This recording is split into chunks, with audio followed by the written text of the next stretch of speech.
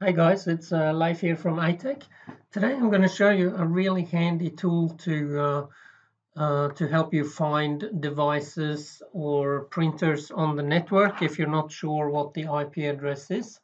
So this is really handy if you're already logged on, if you have access to a computer on the network and you just want to find out the IP address. So what I'm doing first, I'm going into Google and just search for advanced scanner or advanced IP scanner and click on this download, advancedipscanner.com. I'm just going to go through the whole process. It's pretty quick and easy to do. I'm going to click on free download. So this is a free utility. I'm going to click on the download.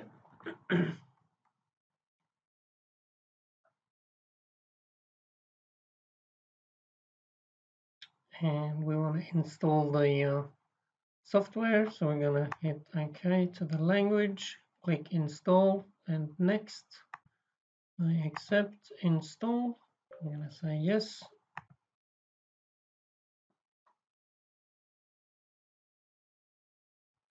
And finish.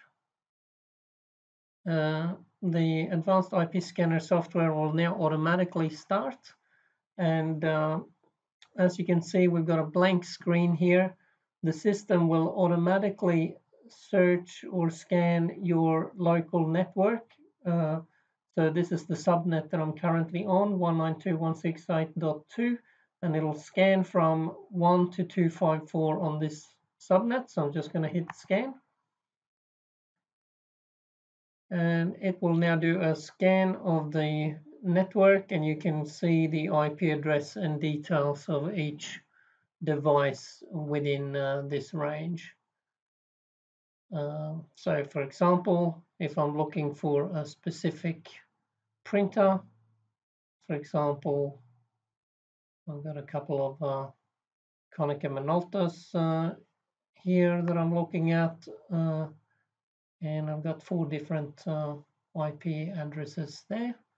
Really handy, and then you can go and access the device from there using the web interface or whatever. So that's it.